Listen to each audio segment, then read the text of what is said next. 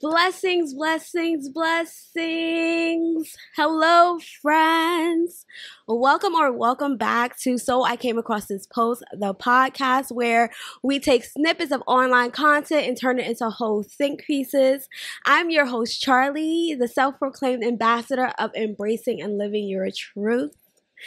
Thank you for being here. I hope that when you're listening to this podcast episode that you are feeling good, and even if you having a blah moment, that you are comfortable being in that discomfort or being with that emotion or that and feeling and sensation, whatever's going on with you, that you are finding peace with it. Okay, I'm sending you so much love. I'm sending you just the energy of love and gratitude, because I am really grateful that you are here. So thank you for being here. And before we get started with this episode, I have some housekeeping to go over with you all. Okay? For those who are listening on the audio, please know that this podcast is also available as a video format. And it is on the U of Tubes. And on YouTube, you can find us as So I Came Across This Post, because we over there. Okay, so for the announcements, the housekeeping. First, I want to put you on notice that this episode does contain sensitive topics. Well, a sensitive topic.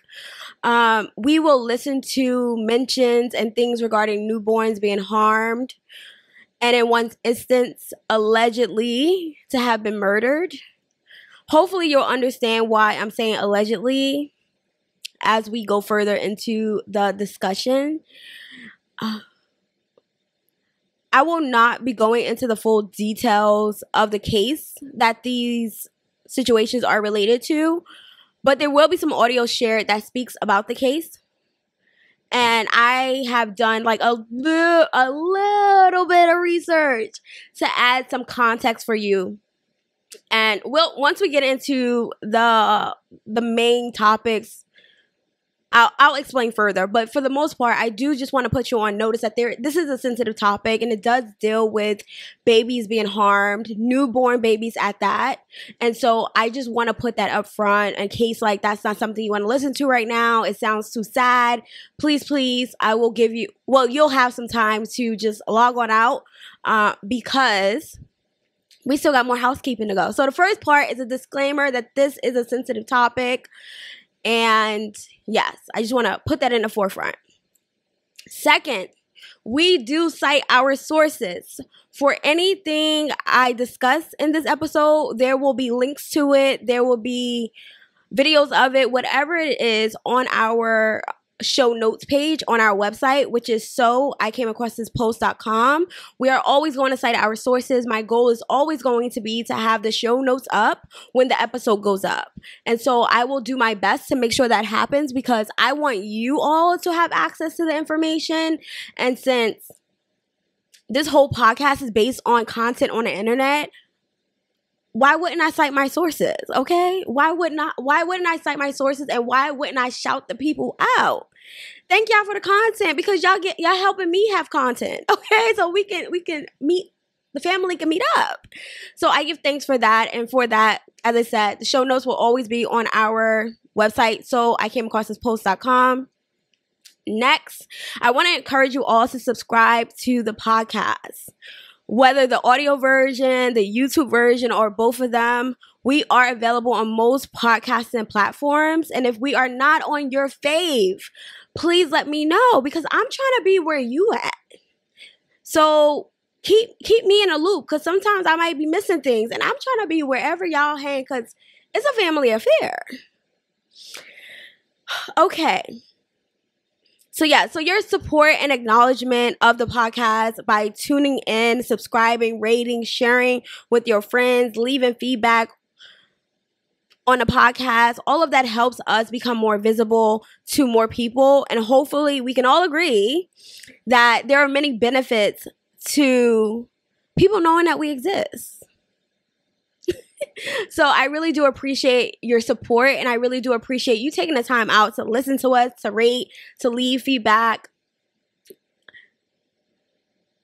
I will tell y'all on another episode why you might hear me say us, we, and sometimes talk about myself in this third person. I will, one day it might come up. So if you notice it, please know that I'm aware of it as well. And I think last night I got some final insight and it all makes sense. So I'll let y'all know. I'll keep you. Let me go about my business. Okay. let me finish this housekeeping. Okay. So finally, we do have a newsletter. Yes. I got to tell y'all about the newsletter. We have a newsletter. And you can learn more about it by searching us on Substack. That's where the newsletter home is. Or by visiting the website to subscribe. It's going to be on the homepage, and it will also be on our Connect page. So there's so many ways for you to keep in touch, to be in touch, to vibe with me, to vibe with us. And I just want to make sure you have that information. And because we are a new podcast, this is why I'm putting this information up front. Clearly, I will not be doing this forever. This is just the beginnings of our lifetime as far as like the podcasts go, and of us connecting on this level. And so, yeah, I got some things to do to make sure our people find us. And I appreciate y'all because y'all helping me help us. And so it's a family affair, okay? So with that, I thank you all for your patience in listening to those announcements. And I'm ready to get into what we came here for. Let's get into it. So, this week's topic, I believe, is an important one. A couple of months ago, I saw a video about a case where a 19-year-old girl, who at the time was a patient in the ER, I believe. It was definitely a hospital, and I'm pretty sure it was the ER because she was like having back pains or something. But anywho, she ended up going into the ER and throwing her baby in a bathroom trash after giving birth to it. She gave birth to a boy, and she ended up throwing him in the trash. This took place in New Mexico. The newborn was later found by hospital staff and was found to be dead. The young lady was about 19 at the time and told staff that she was taking birth control, was menstruating, and had not been sexually active. It is said that she even went as far as to say that she was a virgin. I remember seeing that video and feeling disappointed. Disappointed in not just the decision she made, but in the fact that she lied about having sex. And as her mom was there in the room when the hospital staff came in to let them know that they found a baby in the trash can in the bathroom in which she just came out of. And it seemed like there was this lack of responsibility for what the young lady had just done. And also how major what they were saying was.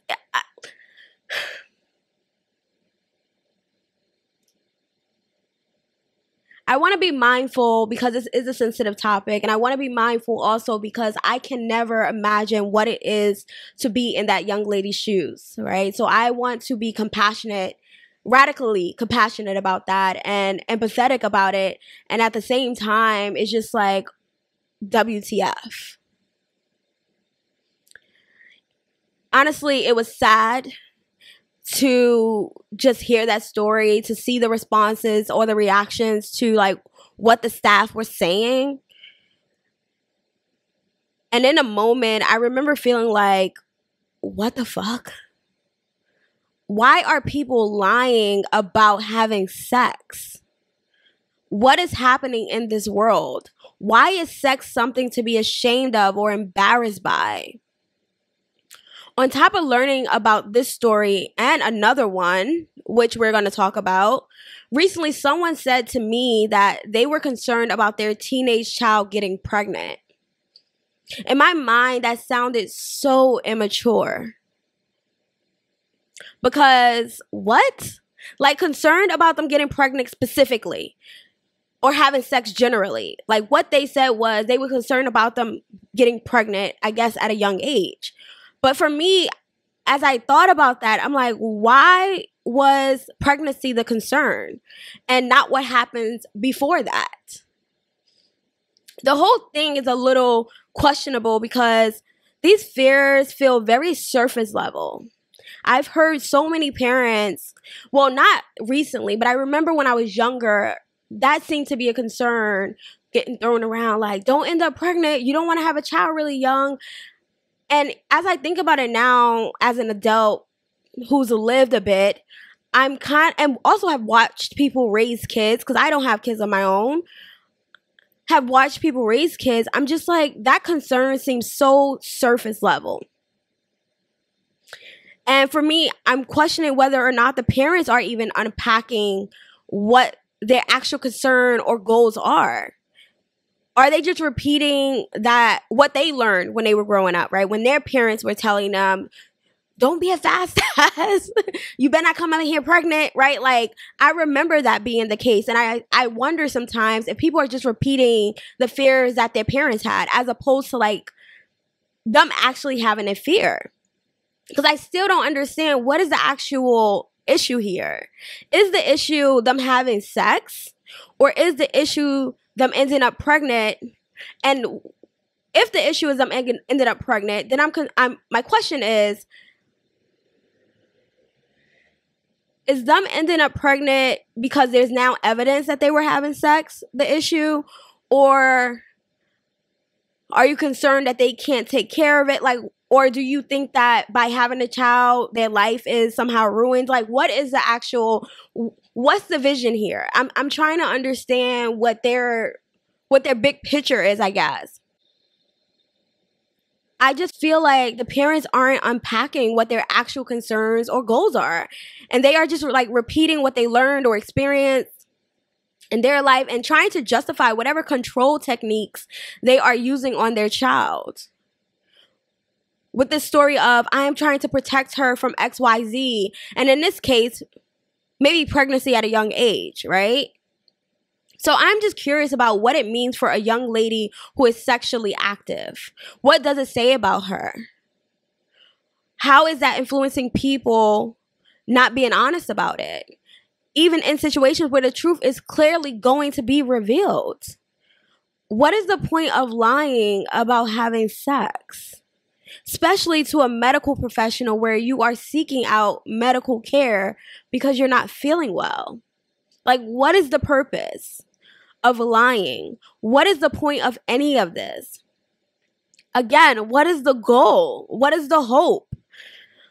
What do these young ladies believe they are actually avoiding by lying, by not being upfront about their circumstances and their situations so they can get the support and help they actually supposedly are seeking and need? So what are they actually avoiding, by holding the truth and attempting to protect it or cover it up? Now, these are just thoughts and questions that come to my mind. These circumstances and comments have my mind wondering. But I want to back this up a little bit, right? I want to start from the beginning. So if you haven't listened to the first episode of So I Came Across This Post, what I do basically is bring content pieces together that I feel like flow well together. And we discuss it. Usually it will, because they flow well together, there will be a theme behind it. And so today we have 3 pieces of content. And 2 of them are very similar in that they are regarding these cases of these young ladies throwing these babies literally in the trash. So the first piece of content I want to talk about is not regarding the case, but it's like an opener for it. So let's start there. And that's what I mean by, let me back up a little. So this first piece of content we have is a post on Twitter. So this was a post that I saw on Twitter, and it's from the Enlightened Intuitive. Their ad is, it's Kiara. It's so cute. Duh, it's Kiara. But yeah, so their ad is duh, it's Kiara. And the post says, sex is a natural part of life. It actually gives creation to life. Yet we are taught to not talk casually about it and to hide it because it's somehow too inappropriate. Question mark. Sketchy. So, someone in the comments says, sketchy indeed. And I wrote in the comments because once I saw this was already something I had been thinking about because I had already saw at least this first case we're going to talk about. And so, no, matter of fact, I knew about both of these cases already. And so, because this was a recent post. So when I saw this post, it really I felt like someone else was having the same curiosities as me. Like, what the fuck is going on? Like, I don't get the big deal. Like, why can't we talk about sex? Something that is a natural part of life. Y'all say the cycle of life. Y'all, we are here to procreate. All of these beautiful, beautiful blessings. And yet we can't have a conversation about it. Side note, I would never forget the times that I've asked people about their STD status and they get offended. And I'm like, wait, so you want to have sex, but I can't ask you about your status? Excuse me? Like, it's just like, why are these rude things or why are they disrespectful things or why are they problematic conversations when for me, like, they just a part of life. There's no judgment. There's no nothing. It's just like, hey, I want to be informed. That's it. I just want to be informed. I want to know what I'm getting into. Like, why? You know, what we're doing is important and special and I'm opening myself up to you in a way that is very sacred and very important and very vulnerable. Why not have these conversations? Why not have these questions, right? And so, you know, the way I look at sex now, I did not look at it when I was a young teen or a young adult. So work in progress, okay? But what I know now, all right, we're not there. We are building our relationship. Let me not jump right in. No, I'm kidding. Okay. I guess some kidding, some not. Whatever. Moving along. She here. Okay. So I wrote to the post. So again, I'm going to repeat the initial post. The initial post was, sex is a natural part of life. It actually gives creation to life. Yet we are taught to not talk casually about it and hide it because it's somehow too inappropriate. Sketchy. So I wrote, I was thinking about this recently. The shame many feel when discussing sex or to admit they are engaging in it due to societal beliefs or generational conditioning. Boils my blood sometimes. Like, what the fuck? So for starters, anytime I feel as if someone is being asked to hide their truth, I am standing front and center to ask why. So me saying like it boils my blood is pretty much on brand for me. Like, on the same vibe as that, I really feel sad for our society sometimes. That there are so many rules in place and expectations of what's appropriate or not. And the amount of people that actually subscribe to them. I know it's not easy to be in a space where you have been conditioned to be a certain way, act a certain way, follow certain rules, carry yourself a certain way, when everyone else has subscribed to it as a truth, a must, the only way to be. You probably don't feel like there's much space for you to be anything else. Because then you'll be the outcast. Then you'll be the problem. Then you will be the black sheep, as many say. I was called the black sheep, and I really took it as a compliment. And somebody was like, that's not a compliment. And I'm like, why not? Huh? Why not? I was like 20, and they was like, you're the black sheep. And I was like, oh my God, I was so excited. I was so proud. And they was like, that's not a compliment. I was like, it's not a compliment to you. Listen. I may not have known what was going on, but my soul knew. My soul knew that a lot of things, a lot of rules, a lot of expectations that was put on me or tried to be forced on me wasn't my truth, you know? And so Yeah, I'm really happy to be an advocate and an ambassador of like, live your truth, do you, be the expression of the divine that you are called here to be. Like, don't let these people bully you into camouflage, and don't let these people bully you into what their expectations of what it is to be human look like. No. But that's a tangent. This is why I got notes, because then I will be like talking about a whole bunch of other stuff. So my concern is when we have these cultural and societal beliefs and expectations of how things should be, how we have to live, what things should look like. My question is, what happens when these cultural and societal conditionings have negative results and consequences? When the impact of them creates harm? When is inappropriate? What is inappropriate about sex? The discussion of it in and of itself, the exploration of the topic, the exploration of the actual act. And what does our habit of shying away from these conversations or making it seem as if it's a curse word inside of a church say to the younger humans as they are growing up?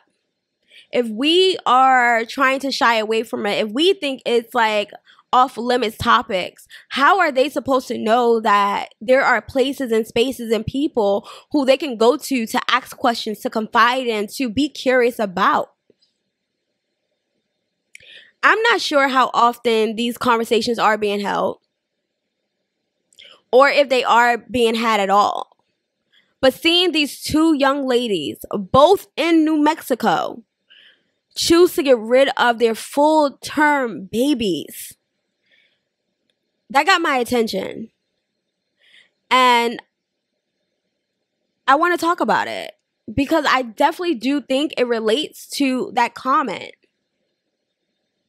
Why aren't we talking about a natural part of life?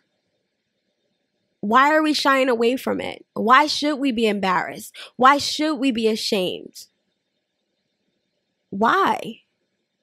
So, I will be addressing two separate cases, but they both have the same issue. As I said earlier, these are teenage girls or teenage young ladies over the age of 18, pregnant, they gave birth, and tossed their baby in the trash. One baby is still alive, Saul, and the other died. And what blows my mind is that the first young lady that we're about to talk about, she actually gave birth inside of a hospital and chose to throw the baby in the trash. So, first, let me set up the cases so we are clear who is who and what is what. So the first case we're going to talk about is Alexi Trevino. So I learned about Alexi Trevino. So I tend to watch a lot of interrogation videos on YouTube. I started watching like true crime stuff on YouTube as well. And so the Alexi Trevino case, I actually saw the body cam footage of the situation like a couple of months ago. This happened, her case happened in January. I'm not really sure of this year. So her case happened this year. Yes, I was wanting to watch my words. The baby died this year. In January 27th, I want to say 2023. But yeah, January 27th, 2023, the baby, she gave birth and the baby died.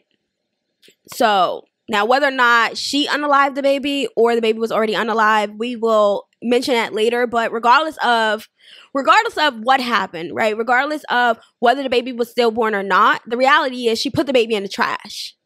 She put the baby in the trash, period, point blank. So anything else, yeah, we may not know exact facts, but she put the fucking baby in the trash. That's on period. So I don't know why I got riled up about that, because that's on period. So I think part of me is thinking about the countersuit, and it's like, not the countersuit, but the civil case. Like, y'all gotta be kidding me. But you know what? the thing about the law is like people don't always care about the truth. They care about what they can prove. So I'm going to just say that. And trust me, I'm sure it'll come up on another episode where I talk about that some other way. But anywho, let's get back to Alexei Trevino. So as I said, I initially saw this footage on an officer's body cam when they were called to the hospital by the hospital staff after the baby was found hidden in the trash inside the bathroom. Later, I saw it was covered by a true crimes YouTube channel, and then I started seeing updates on the true crime YouTube, not the true crime YouTube, on the true crime Twitter's page. It's called 10 to Life. It's Annie 10 to Life. I don't know her last name, but when we go to look up the video, I can check her name. But anyway, it's Annie. But you can look up 10 to Life on YouTube or on Twitter and you'll find her. It's the number 10. So, side note, if you're into true crime, Annie 10 to Life is really, really good. And her coverage is on point. Her personality and everything is just dope. It just really vibes well. I watch her. She reminds me of a therapist I used to have that I was with for several years. She reminds me so much of my therapist. And so I'm really into it. I really dig it. I wonder if she's a Sagittarius. Because, all right, let's move along. Okay, so Alexei Trevino was born in November of 2003. And this incident took place in January 27, 2023. So she was 19. She is 19. Currently, we're in September of 2023, just in case like someone's listening to this later on.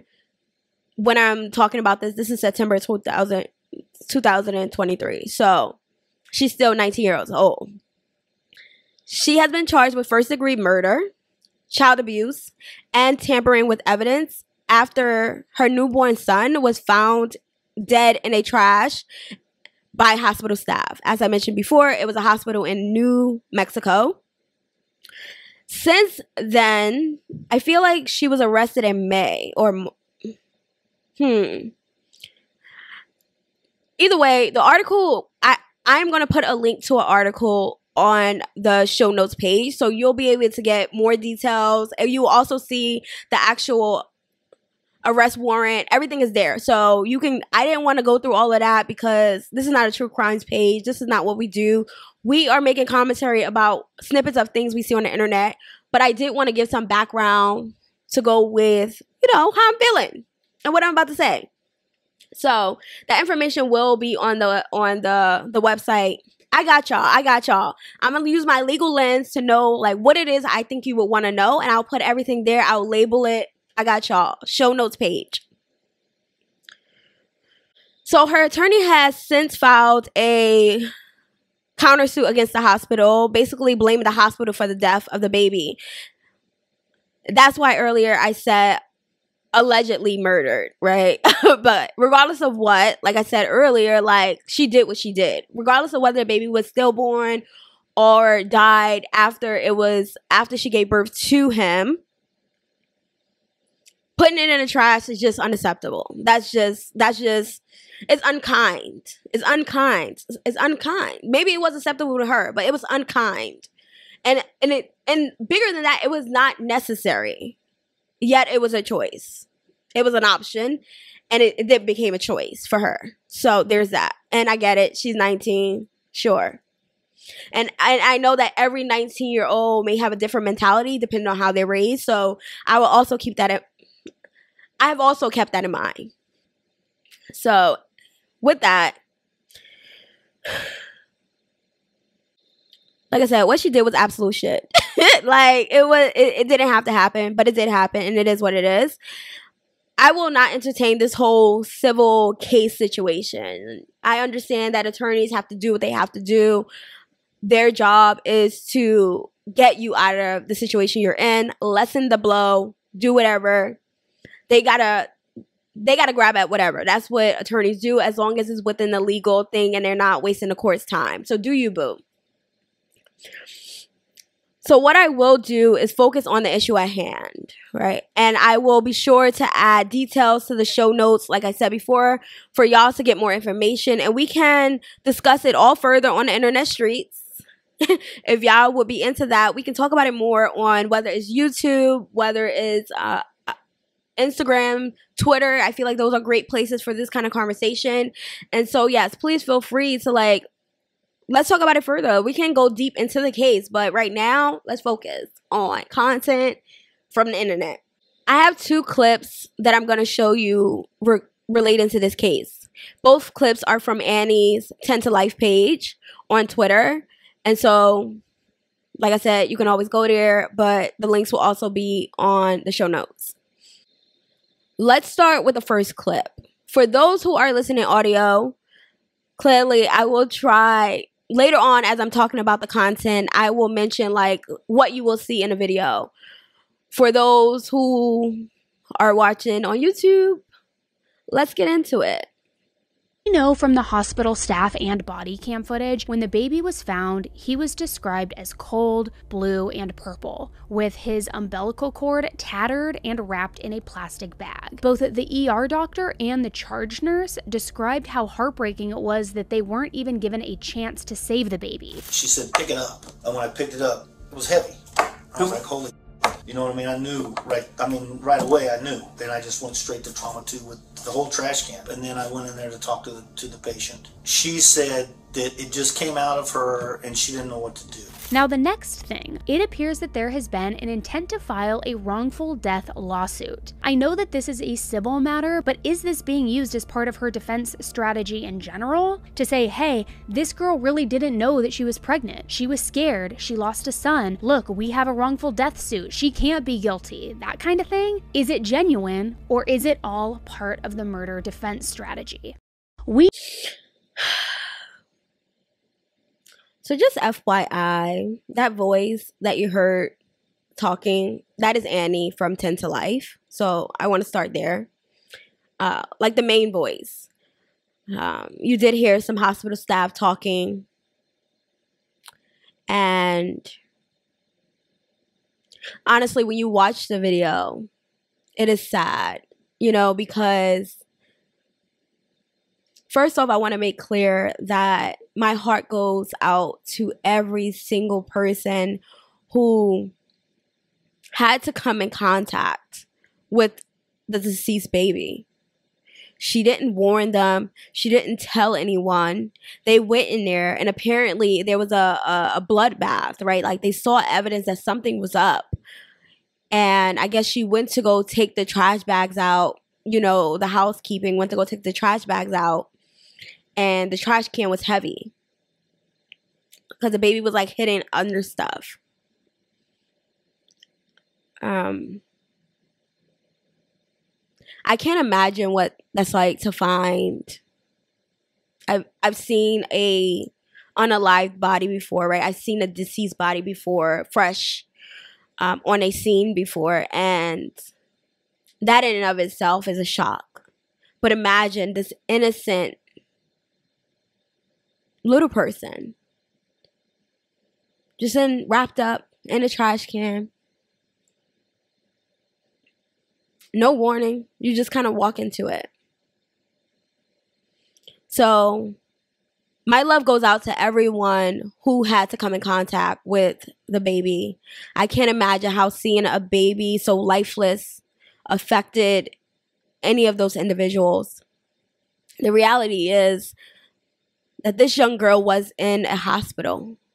She chose to throw the baby in the trash. She locked herself in the bathroom. She wrapped him up, attempting to hide him in the trash. She took these steps. And so for those who did not get to watch the video, right? And I know that the wrapping him up and everything wasn't in this video. As I mentioned, I had saw the body footage. I have seen the body cam footage a couple of months ago. I don't remember the exact context of it, but I know that she took steps to attempt to hide this. And for me, that says a lot. Now pause. For those who are listening to the audio version, I want to paint a picture of some of what you would have seen had you watched the video. You can see Alexi rushing down the hallway and touching her butt. You know how you hold your ass as if shit is about to come out? That's what she was doing. That's what it looked like she was doing. She was like holding something, trying to keep it from coming down as she was running down the hallway towards the bathroom. Then you see her in the room after the bathroom situation, you see her come in the room and she's on the bed, seeming like she's trying to force herself to cry. Like, it's this whole mess. It reminds me of, you know how like you get caught, like a child gets caught doing something and they're scared to get in trouble. And so like they start to like try to force this crying, trying to make this innocence of it. Like, I didn't do it. It's not what happened. Like, that's what her energy was giving as they were confronting her or whatever, as they were talking to her and she was back in the bed. Yeah, back in a hospital bed. So that's what it was giving. Again, this is a short clip. Y'all can watch the longer version of the body cam video. Like, it's just because you also get to hear them talk to the actual housekeeping person who found the baby. Like, imagine how shook up anybody would be to see something like that. Like, yeah, she was in a bathroom for a long time and all these things, but what the fuck? What? You're in a hospital. Let's keep talking about this. Let me go through, right? For those who haven't watched the first episode yet, I write notes to try to help me stay on topic. But even then, like after you say something, it hits you like, what the, you still got more it's processing for you. And that's basically what's happening for me. So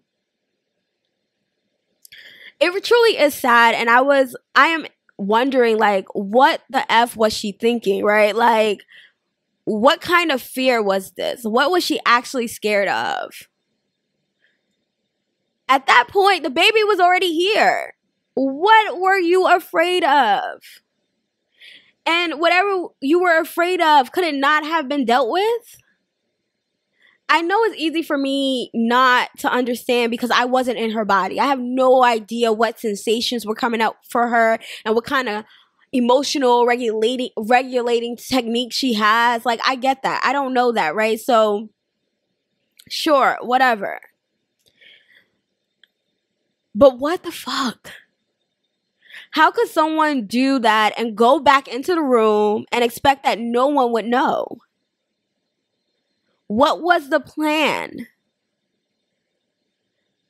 And I get that when we're in a panic, we do silly things, right? We're not thinking about the overall consequences. We're just trying to get out of that very panicky moment as safe as possible. But what was the plan? Did she not come to her senses by the time she got back in the room with her mom? Because her mom was in the room. Did she think that they wouldn't notice? Let's be clear. When she was in that bathroom, they kept knocking on the door. They were checking in on her. So clearly somebody was close by. She knew somebody was close by. They would know something was up. You are the last person to come out the bathroom. They are literally knocking on the bathroom door trying to get you out. What? Who, like, you don't think they're going to check the bathroom if you taking like so long in there? And apparently like there was blood around the bathroom. So, oh girl, the plan, what was it? I guess I don't understand. I don't get it. And it doesn't mean, just because I don't get it, it doesn't mean anything, right? It just means that I don't get it. It ain't got nothing to do with nothing. But I'm curious. And just so you all know about me, and I feel like this just reflects my values, but I think lying is usually one of the silliest things people do. Lying very rarely makes any sense to me. And here's some reasons why. One, people lie about things that can be verified. Like, And that to me is a waste of time. Like, just get ahead of it. Like, why are you putting people through circles? Like, what is the plan in between you lying and the truth coming out? What is the plan? What's the plan between you lying and the truth coming out? What's the purpose of the in-between time? And then you lie about things that someone else knows it. And then people who lie about things that someone else knows the truth about, which really always blows my mind. Like, people who commit, right? I said I watch a lot of interrogations. So people who commit crimes when other people know about the crime that they committed, to me, doesn't make sense.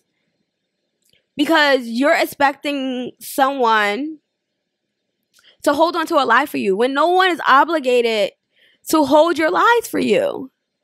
So at any moment, the person who knows can just tell the truth about what actually happened. So why not get ahead, again, why not get ahead of it and just do it yourself? Tell on yourself. I used to always say that, not about lying, but like growing up, I used to be like, if I ever run for office, I would do a tell-all book first. And the reason why I would do a tell-all book, because I wouldn't even want to have to deal with things coming out. I'd rather just get ahead of it. Anything embarrassing, I'd rather just get ahead of it. That way, nobody got no ammunition. I said everything. So people gonna either ride with me or they not. It is what it is. Because like, that's just how the world have shown me to work. And time again, human beings has constantly showed me that, like, as long as someone else knows the secret, there's a chance that it could come out. So what is the point? What's the point? And then people get mad at the person for telling on them. And it's like, why do you think they're obligated to hold your lie? Why? I know this is like off the subject, but I'm just trying to tell y'all like why lying doesn't make sense to me. The third reason why lying doesn't make sense to me is that life just has a way of shining a light on the truth. And then it tends to make things a lot more messier than they need it to be. And I feel like this situation is an example of just that. Like, what was the point of the lying? You are already at the hospital. How is killing the baby, right? Or in this case, the assumption is from old girl's point of view that it was stillborn. It was doing nothing. It did nothing. What was the point then in hiding it? If it did nothing, if it wasn't alive, why hide it? You didn't do anything, so why are you hiding it? Why not ask for help? How is killing the baby or not asking for help a better or best option than disappointing your parents? Or maybe it's not about a best or better option, more about what's convenient. Maybe she was just in a moment, going with the flow, and willing to take it as far as she could.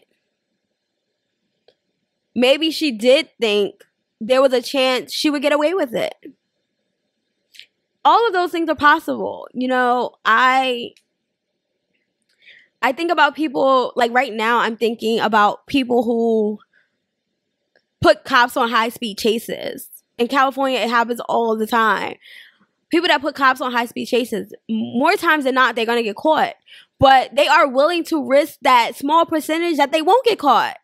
So was that one of those situations where it's like, yeah, I might get caught, but let's see if I won't get caught. Let me go with it until I can't. So that's why I'm like, is that what was happening? I don't know. But it just seems really silly to lie about something that clearly the truth would come out. And girl, on top of that, you're denying you are having sex while a whole human is growing inside of you?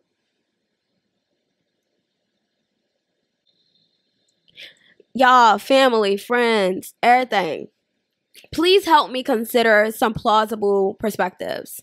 Because maybe my brain just doesn't go there. Maybe my brain, it hasn't expanded to that capacity to see some other sides of what else was possible. Has someone else done something like this and gotten away with it? Like, please, I don't get it. I have no idea what could possibly have been the goal.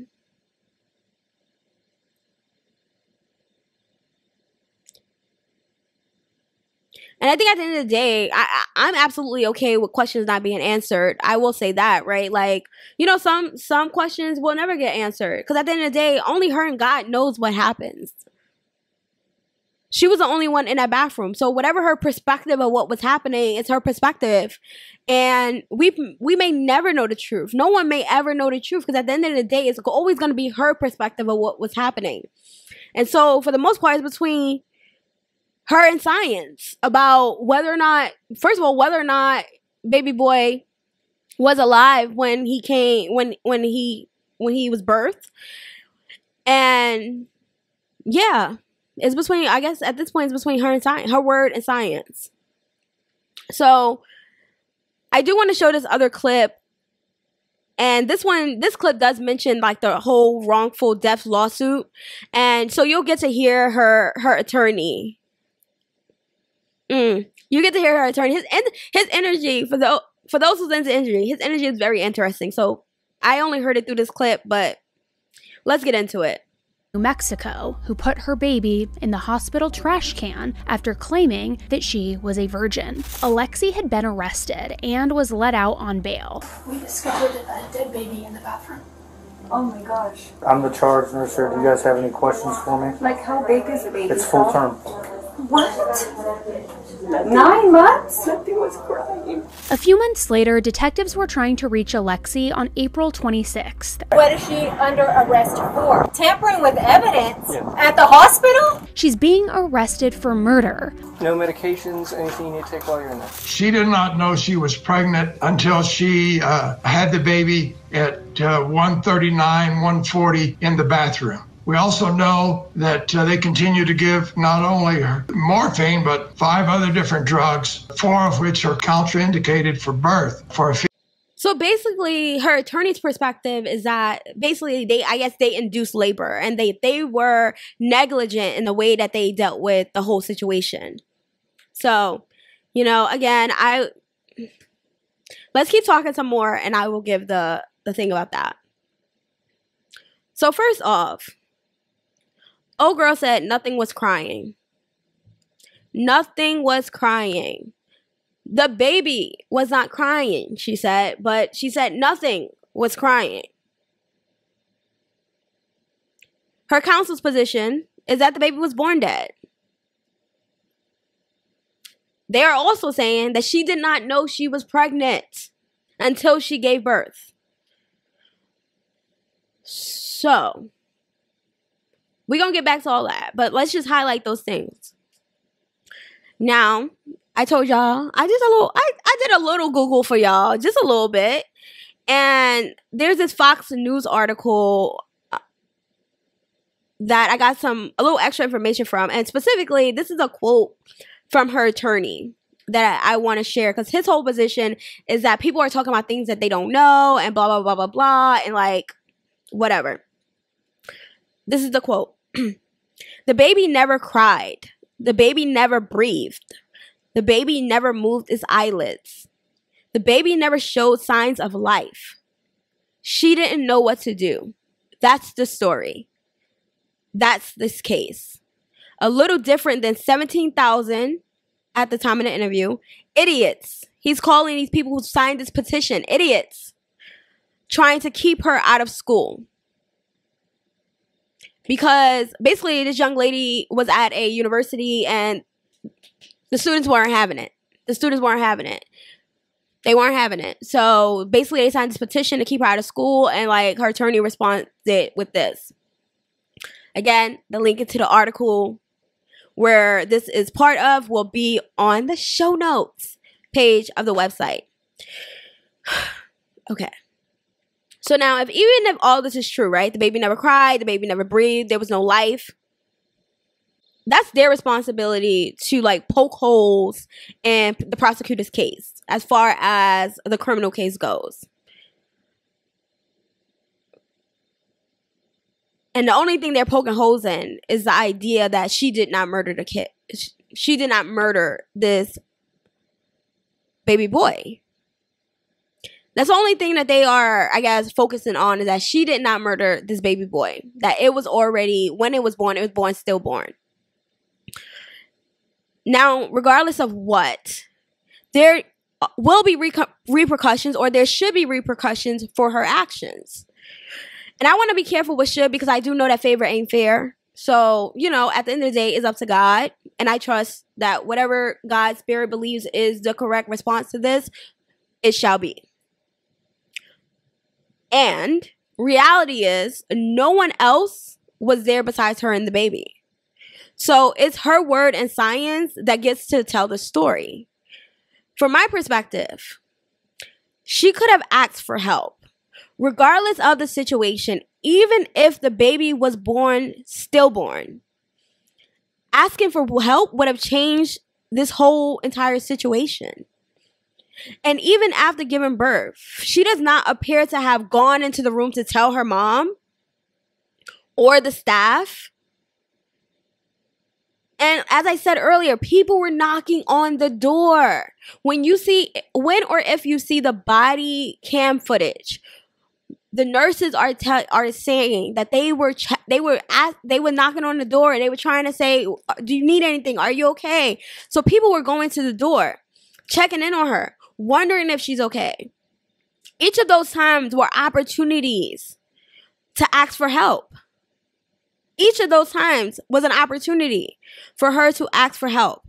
Opportunities to let someone know what was going on. You didn't know what to do, but there's like 500 people walking around this place that is qualified. You talking about this baby? You are saying baby boy was not breathing. It was nothing.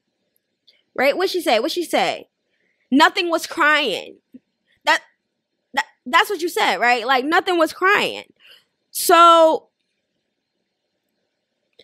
you had opportunities to get help. Get him help. And even if it wasn't possible, at least you could have said you tried. Even if he was stillborn, at least you tried.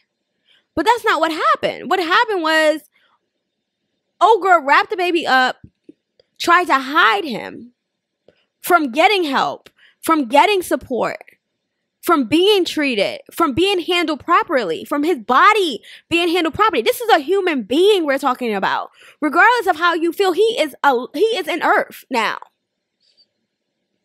Whether you knew you were pregnant or not, I feel like 19-year-old is enough to know that a newborn is a human. 19 years old is old enough to know that we can't just hurt even little people and think that we can just discard them because they're not breathing. I think now, so far, at least with her, I have not heard anything about her mental status. No one has tried to bring up that she was struggling with mental health issues, from what I know, right? Like, I have not been truly following this case down to a T. I do try to be mindful of what I take in as far as like the news, because this shit is sad. And it's like, for me, I know that I will never know the full truth. And so it's just like, I don't even want to continue down this rabbit hole of speculations. So yeah, there's so much we don't know. But like, at the end of the day, like, just for surface level things that I'm talking about, that I'm responding to, is just like, what was the point? Even if you were scared, even if you didn't know what to do, right? Her attorney says she didn't know what to do. And I'm saying she was in a hospital with at least 50 staff members who knew what to do, who were qualified to help her. And yet she chose not to seek assistance. That was a choice. Each time they knocked on the door, she made a choice. She made a choice.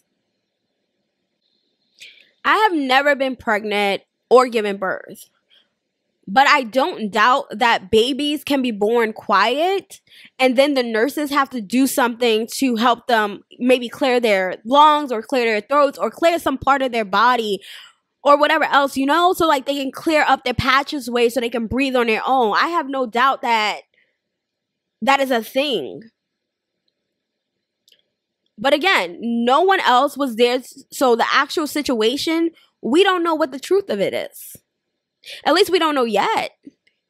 I'm sure when the court case actually, you know, when it goes to court, we will hear more information that hasn't been available yet.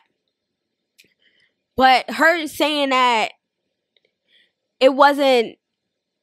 nothing was crying, just because the baby wasn't crying, that doesn't say anything, right? Because you didn't get the baby boy any help. Who knows what could have happened had a nurse worked on him, had a doctor seen him. Who knows? Like, you are not qualified. Clearly, quote unquote, you didn't even know you were pregnant. So you clearly are not qualified. And I guess I have heard stories of people not knowing they're pregnant. I don't know the extent of that. I don't know the circumstances. I don't know the situation. So I'm not even going there. I ain't going there. Like I said, I ain't never been pregnant. Even if I have, I'm not her. So I ain't going there. That's for sure. And I also don't believe it. So there's that.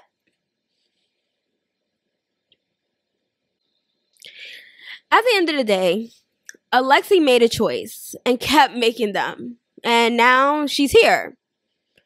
Our choices have consequences. And also, like I said, I personally, I don't know. I don't believe that she didn't know.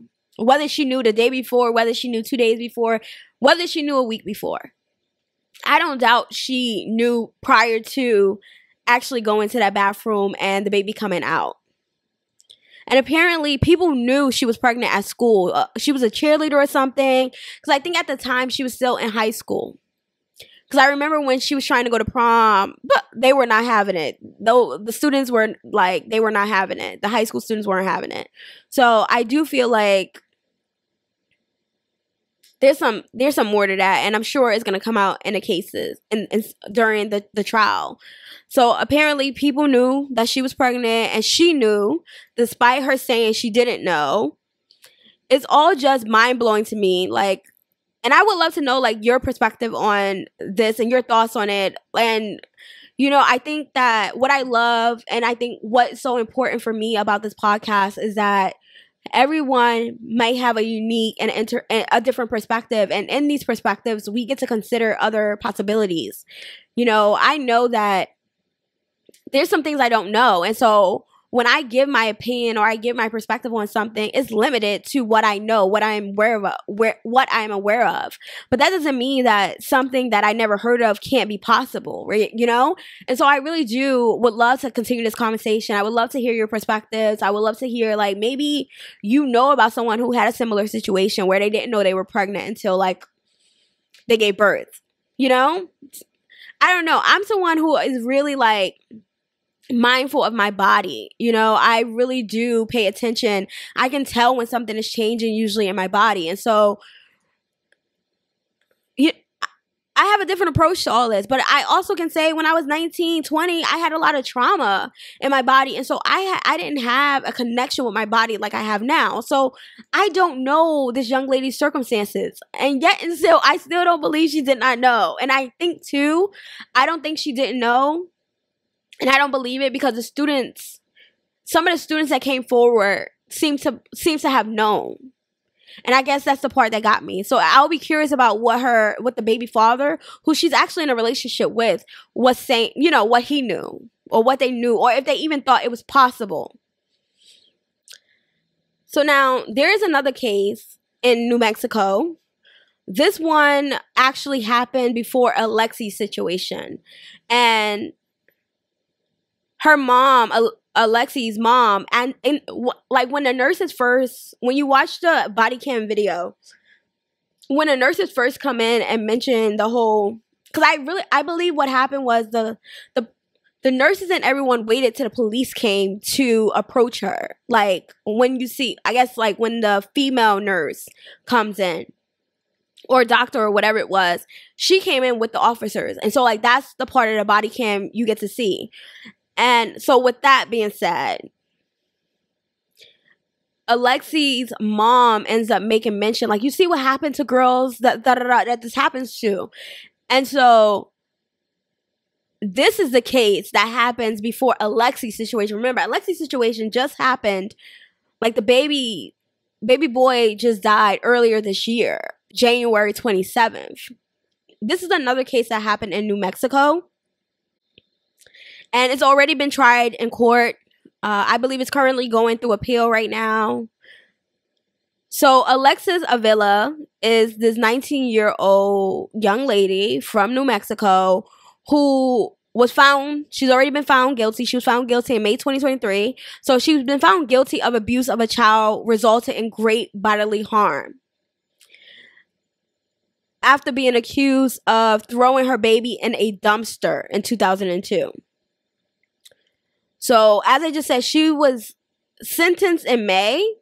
So, her sentencing was a mandatory 18 years in prison for tossing her newborn son into a trash dumpster behind a shopping center. But the district judge cited like her mental health concerns and her age and suspended 2 of the years. So basically, she was sentenced to serve 16 years.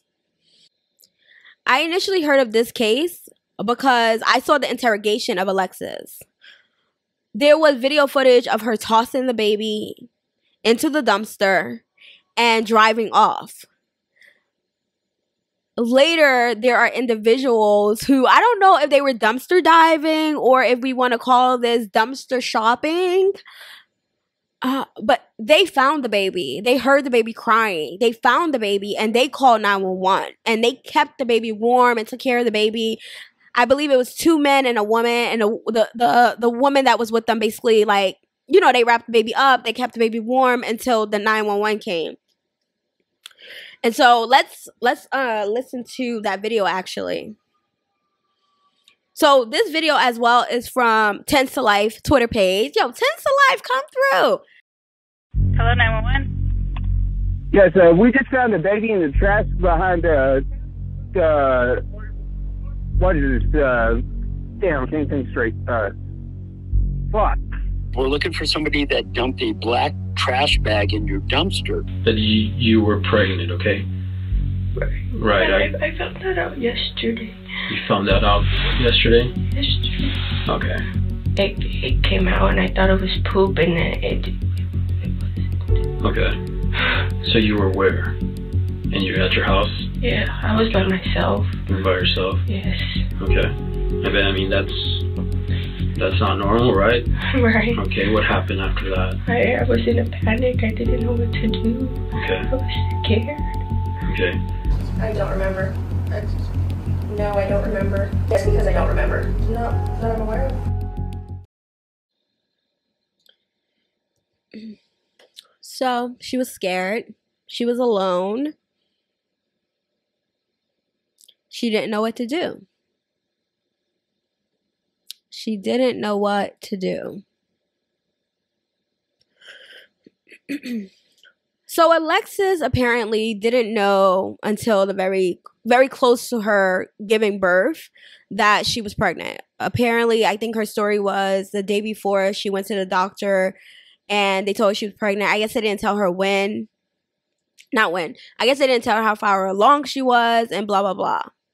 And I'm saying blah, blah, blah because clearly, y'all know I don't believe the story. Like, I said that earlier. I don't believe either one of them did it. Even one of these young ladies didn't know they were pregnant.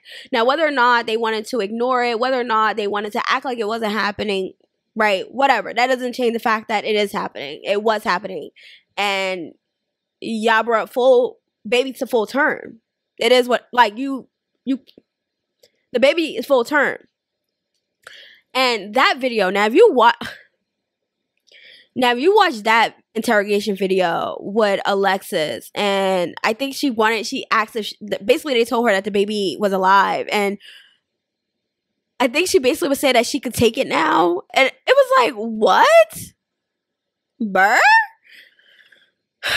But, you know, again, I don't know what goes through people's head or what was going through their mind or what the whole processing is. I'm hoping that we're going to talk it through and I will get some new insight. Maybe not answers or maybe not indefinite, but, you know, some other perspectives. So apparently she was scared and her solution was to get rid of the baby. There's also mention of her living with an experience symptoms of bipolar disorder and that she was dissociated and detached from her feelings.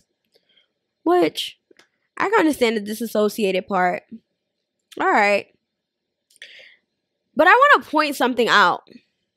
New Mexico has a safe haven law. For those not familiar with a safe haven law, it basically allows parents to leave a baby who's younger than 90 days at a safe location without criminal consequences. And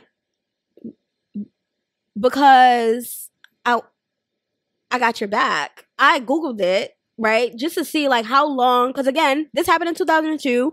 Like maybe the safe haven law didn't come into practice until after the situation. No. This safe haven law has been in effect since 2013. And it has basically the whole purpose of it, even back then, was to protect individuals who drop off infants who are 90 days or younger at any health facility, which includes a hospital, a police station, or a firefighter station. So there were options for these young ladies, and there were choices. Clearly, I do not know what these young ladies knew or what they did not know. Only they know the truth, and then they are the ones who have to live with it.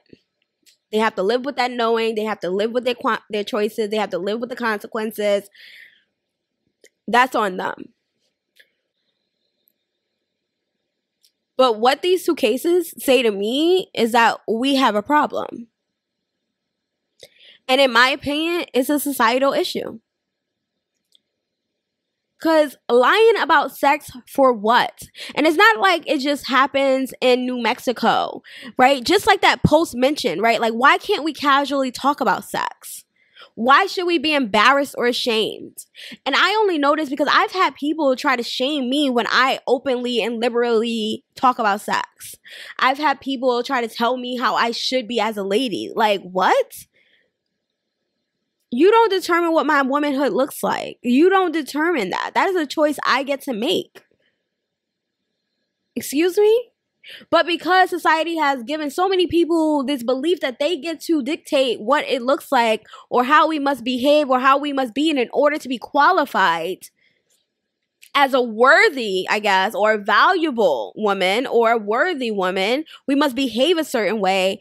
Other people have decided that they get to dictate how we go about expressing ourselves, how we go about our sexual relations, how we go about dressing, how we go about speaking, how we go about being, in order to tell us whether or not we qualify as this woman. So lying about sex, why? Not feeling comfortable or feeling able to confide in family or friends about what is happening or has happened? That's a little scary. I can't imagine what these young ladies were going through.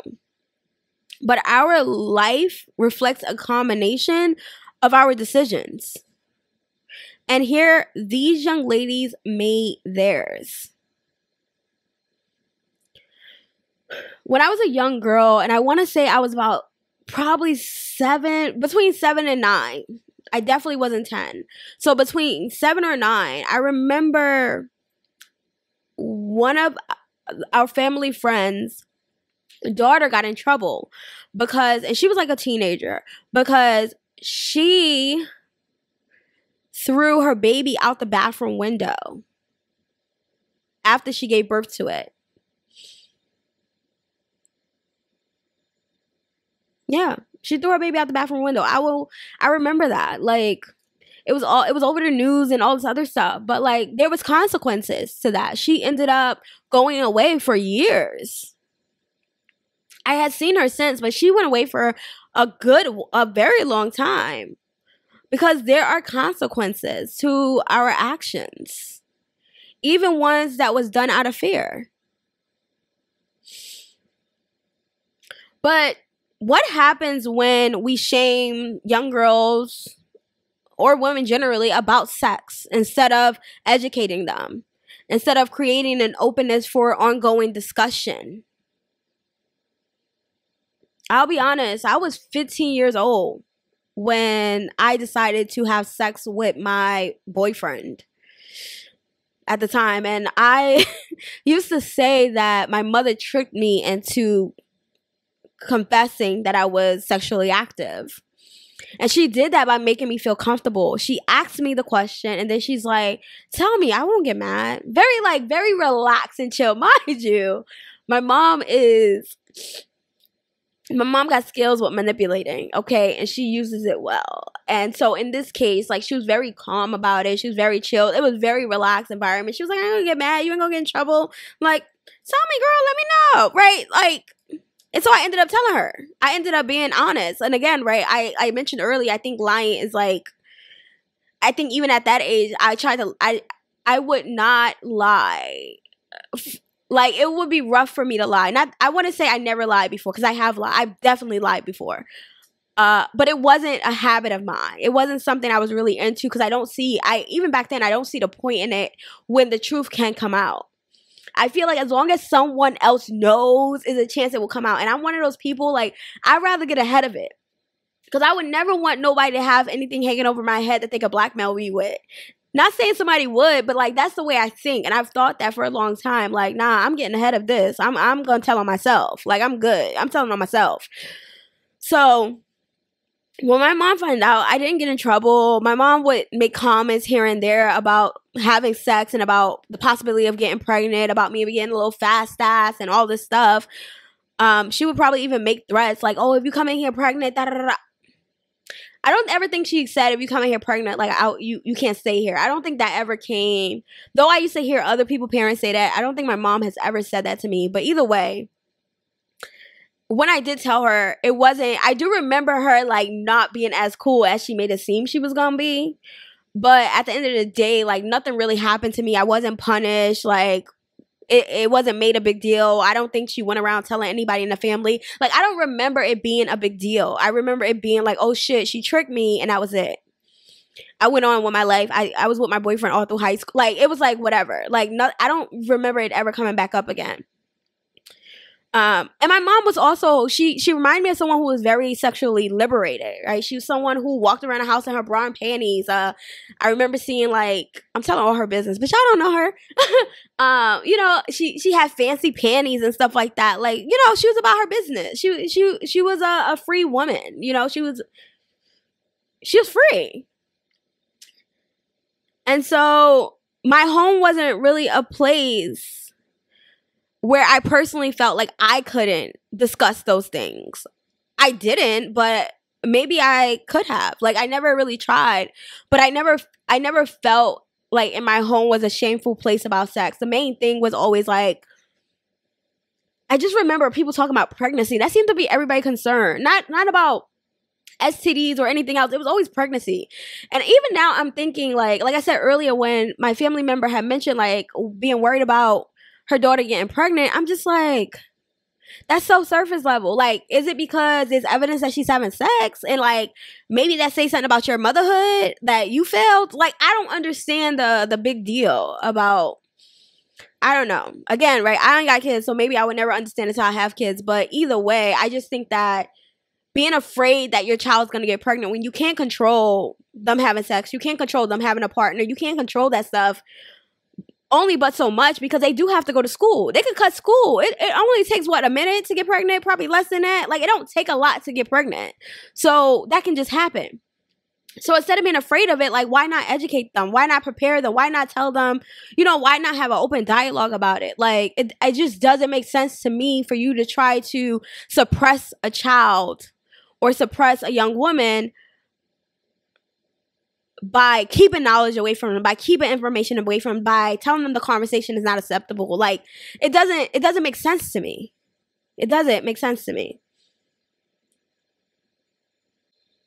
And even, like, back when I was a teenager, I remember, like, the people my age, like my age group, my homegirls, my friends, they were more concerned about losing their virginity and then the guys dumping them, or having sex and the guys dumping them, than anything else. That seemed to be everybody concerned. And even then, I used to go with my friends to Planned Parenthood. We all were able to go to the doctors by ourselves and get on birth control. Like, all of that was available, and we all knew it. So we knew things. We knew that there were resources. And so, like, that's something I think about as well, right? The culture and the environment that these ladies were raised in. You know, what was it like? I grew up in New York City. This is a whole different ball game. So I'm, like, curious about, like, did their parents threaten them? Were they told that, you know, that certain things are just not acceptable, that as a woman, she has to be a certain way, or as a young lady, until she get married, that she shouldn't, what were the standards? What were the values? What were the beliefs regarding sex, regarding being a woman, regarding whatever the standards were? Maybe it had nothing to do with being a woman. Maybe it was just like you were too young. Maybe it was just an age thing. Or maybe it was like you need to, you know, maybe her mom was a single mom. Like, I don't know. Like, what? But I'm curious. Like, what is the deal? Like, did they feel uncomfortable discussing sex in their home with their parents? Did they have somebody at school that they can talk to that they felt comfortable talking with? Did their parents ever invite a conversation about sex, about protection, about sexually transmitted diseases, about the consequences of having sex, about options? Definitely about options. Whether they are or are not sexually active, right? I believe that education is important. I didn't truly understand my reproductive cycle until I was well into my adult life. And to be honest, that's pretty freaking sad. Like, I didn't even listen, it was sad. Like, when I realized what I didn't know, I was like, what is life? What is life? What is life?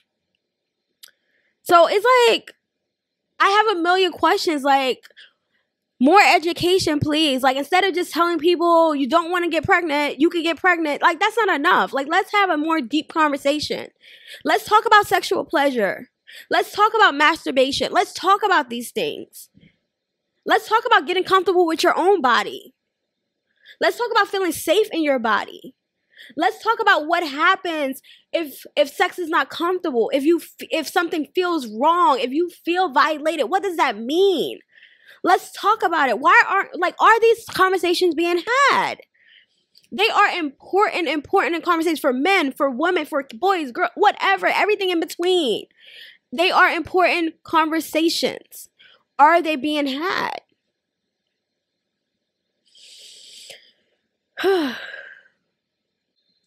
And so, next to curiosity is, how can we change any of this, right? Like, the lack of open conversations. How can we create more safe spaces to discuss this? How can we reduce the fear that conversation leads to people wanting to experiment? You know, like, a lot of times, even when it comes to sexuality, people don't want to have conversations, or people don't want it seen in their face because it might influence something. Well, clearly, with or without the open conversation, people are doing what they want. With or without the open conversation, people are having sex. So why not get ahead of it? Why not educate them? Why not give them the resources? Why not create safe spaces for them? Why not give them mentors that they can go and talk to about this? Why not? Because if the parent ain't it, have another adult that they can trust and that they can lean on, that you also as a parent feel safe and comfortable enough for your child to have a conversation like that with, so that they can have the support that they need. How can we be there for them? How can we help them? How can we support them? How can we make sure that they have what they need to make the best choices for themselves and to protect themselves and take care of themselves in whatever choice they make? So I have empathy for these young ladies. I really do. I'm not sure it was scary. I am pretty sure it was scary and overwhelming to give birth. Maybe thoughts were running rampant, or maybe they were in shock and disassociated from the experience, and so they weren't even emotionally present. I don't know. There's parts of my life where I can tell you straight up and down that I don't remember, because those were probably just some very hard times where my body disconnected, disassociated, and it did what it, and my soul and my spirit and my body and everything, my consciousness, like, it did what it needed to do to keep me safe and protected. So I don't doubt that any of that is possible. But I do hope that these young ladies get the help and support they need. I have had several experiences in my life when I felt like I got a second chance. So I do believe that we always get what we need for our soul's expansion and evolution and life purpose. And I trust that they will receive whatever it is they need. As I said earlier, that's between them and God, or whatever they believe in, source, or whatever they believe, whatever. That basically, I'm saying from my perspective, that's between them and God. Okay, that's between them and source. I pray that they get whatever they need. And that as a collective, that this will awaken what we need for our evolution as well. So since the Alexis situation happened, which is the one that took place in 2022, where she was sentenced this year, they have changed the safe haven situation. They have made more spaces available for people to drop off babies. They have done that, right? So these cases, and the fact that they had another one right after, because that's pretty quick. Like, it was probably the end of 2022 because it was cold, and then Alexa's situation happened in January. So that's just the beginning of this year. So that's, I don't know. And as I said before, I believe that they knew before the baby came.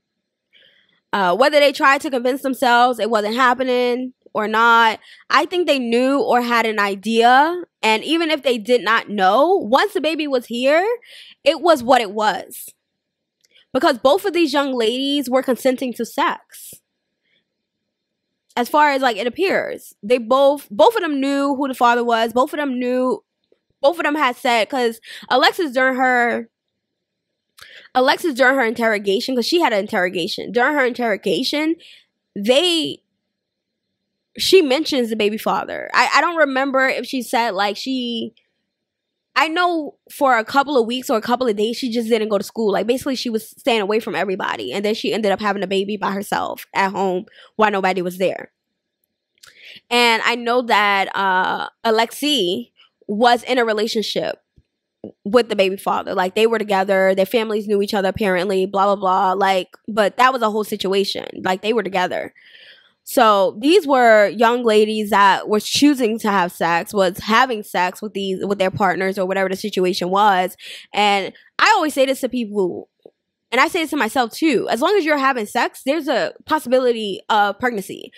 You can be like, oh, I was on birth control, this, as long as you're having sex, there's a possibility of pregnancy. Then birth control fails, condoms fail. So as long as you have sex, there is a possibility of a baby. So, yep, there's that. So like I said, I do believe that they both knew. Once the baby was here, it was what it was. As far as, like I said, Alexis' baby, the second story I told you about, the one that happened in 2022, where she's already been charged. And she's currently serving time. That baby did survive, and that baby is with, the baby name is Soul, and Soul is with his family. I believe is with the paternal family, the paternal side of his family. And so, you know, he is growing well, from what they said. And of course, like the first couple of hours of his life was traumatic as shit. And so I do want to say this, and I want to put this out there into the universe, and for us all to keep this in mind. As much as that baby was just an infant and a newborn, and maybe he won't remember what happened, right? The reality of it is that the body keeps score. That trauma or the memories of that experience may be in that baby's cells, the body cells. Like the body does keep score. So it may be later, if not already, that trauma, that experience can be expressing itself, and we have no idea what that might look like. So it's kind of shit. It's kind of shit And my heart aches for him, and I pray for him, and I pray for the family, and I know that he is indeed a fucking gift. I have no doubt that that baby is a gift on earth, and I pray that soul is just grows up to just be amazing and loving and kind and just something so fucking special that the world can't help but love on him even more. That he gets even a more of abundance of love, even more of abundance of protection, even a more of abundance of care. And I believe we all deserve that. But I wanna send that specifically to Soul. Because what a fucking way to start. What a way to start. What a way. What a way to start. And what a way to stay strong. Like his soul was like, I'm here. I'm here and I'm staying here. And the right people, the people who found him didn't run away. They didn't shy away. Even if they knew they wasn't supposed to be back there in that garbage. They called 911. So we give thanks for that. They wasn't worried about getting in trouble. And they didn't lie and say why they were back there. They spoke up. They was concerned. And they called 911. And because of that, they came on time. That baby was cold. It was cold outside. What was she expecting was going to happen to that baby? Y'all, if y'all go and watch the video, please come back and let me know your thoughts. Because y'all know I'm going to put the link. I'm going to put the link on the show notes. So y'all please come back and let me know your thoughts because that was the one. But friends, what are your thoughts? Like I said, what are your thoughts? What do y'all think about all of this? I know that this is a layered issue and each community may have a different reaction to it. And I would love to hear them all. I would love look into your world, into your reality. In my reality, it wasn't uncommon for young girls to get pregnant and have children or to even have abortions that their parents didn't know about. So maybe I don't see the big deal about being pregnant. And I do believe people have options and they should be shameless in utilizing them. I spent most of my childhood in foster care. I am grateful that I was able to be placed in a home eventually where I felt like I was a child of my foster mom. I felt safe. I felt like I was cared for. And in the meantime, my mom was able to figure herself out. I pray that people don't feel guilty if they realize that being a parent isn't for them. I used to say that the world is so unforgiving to parents and specifically to mothers because I believe that there's this expectation of they are no longer human and therefore they need to be able to tolerate whatever comes their way. They need to be able to stay strong, to not cry, to not complain, that they have to just keep going and suck it up because they chose to bring these kids into the world. I personally don't have that point of view. And that's because of my own upbringing. That was because of what I've experienced and what I've seen. I tend to be a lot more empathetic and sympathetic because I know and I truly do believe that my mom was doing the best she could. And it hurts my heart that she couldn't just ask for help. It hurts my heart that she had to pretend. It hurts my heart that she couldn't just break down and people could be compassionate about it.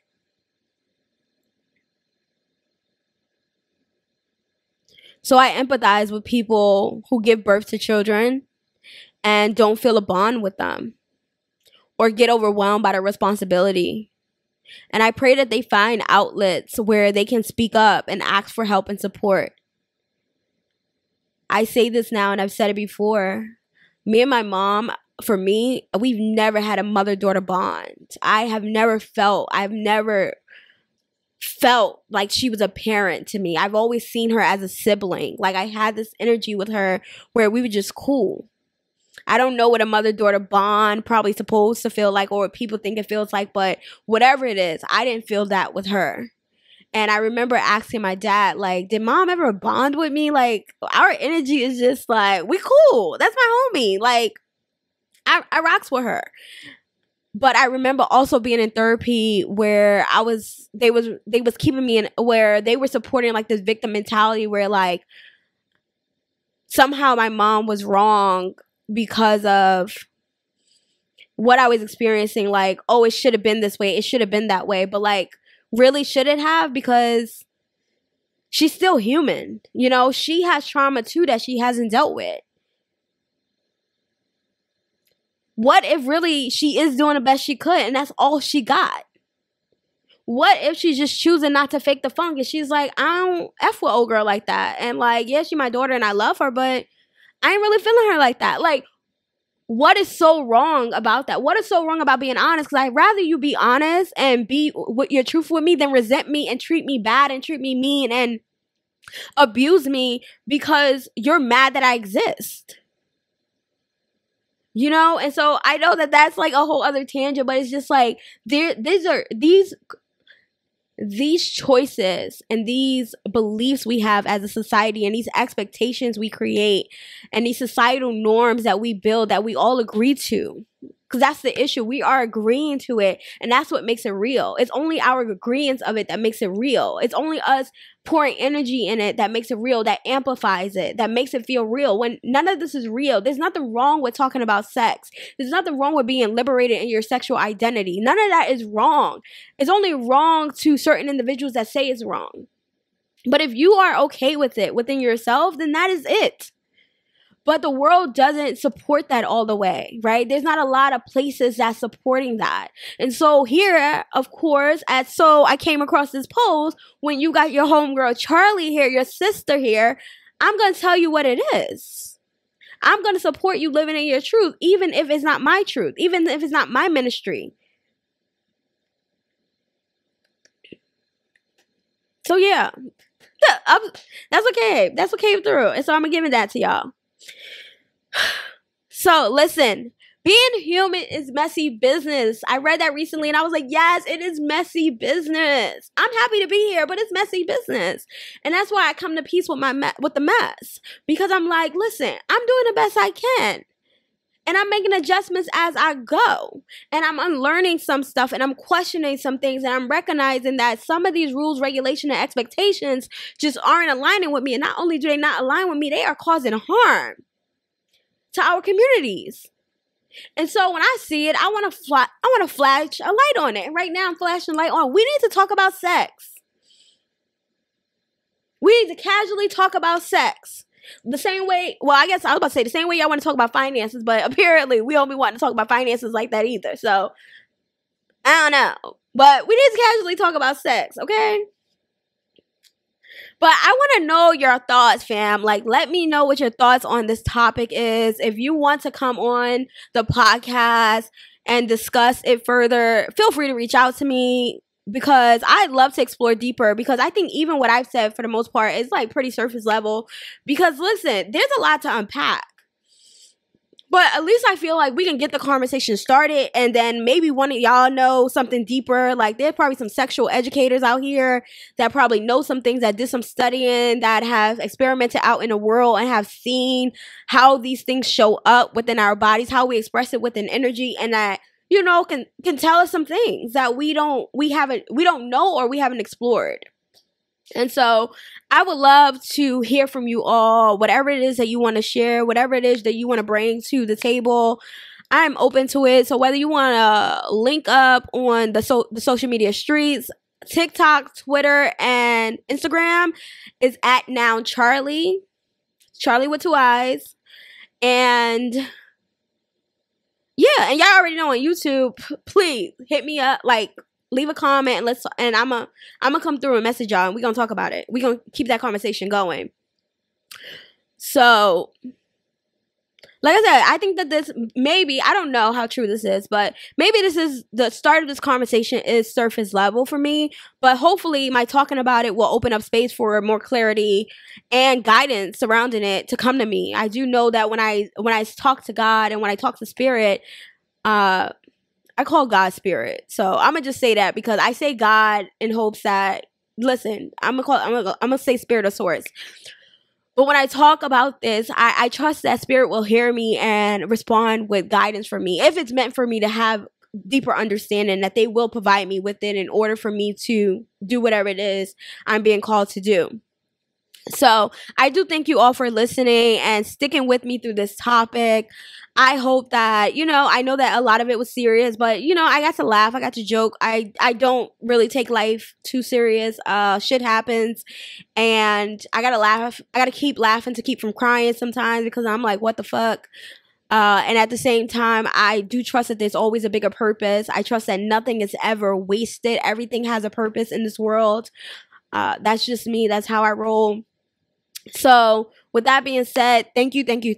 I am so looking forward to further conversations with you all. Be sure to subscribe to the podcast and consider following us on the YouTube as well. As we know, this is also a video podcast, so check us out on YouTube. And you know, on YouTube, we can leave comments, we can talk to each other, we can chat it up. And eventually, when we get enough followers, we can go live. We can have these live conversations. And so we can do the podcast live too. And so, like, listen, there's so many possibilities once we link up. So just like, let me know. Please rate the podcast. Let us know your thoughts. Help the people learn about the podcast and that we exist. I want to continue this conversation. As I said before, I will be posing questions on different platforms every time we drop an episode. So come through. I can't say that. Come through. I love like finding random melodies or songs to go with stuff, but as we get to know each other, you will see. Okay, and this is episode 2, and guess what? Episode 3 is currently available and is up next, so you can go tune into that. And with that, I want to thank y'all for tuning in and giving So I Came Across This Post a listen or a look. I appreciate you all so much. I love you all so much. Thank you. And please keep embracing and living your truth. Until next time, I love you the most. Take care, babes.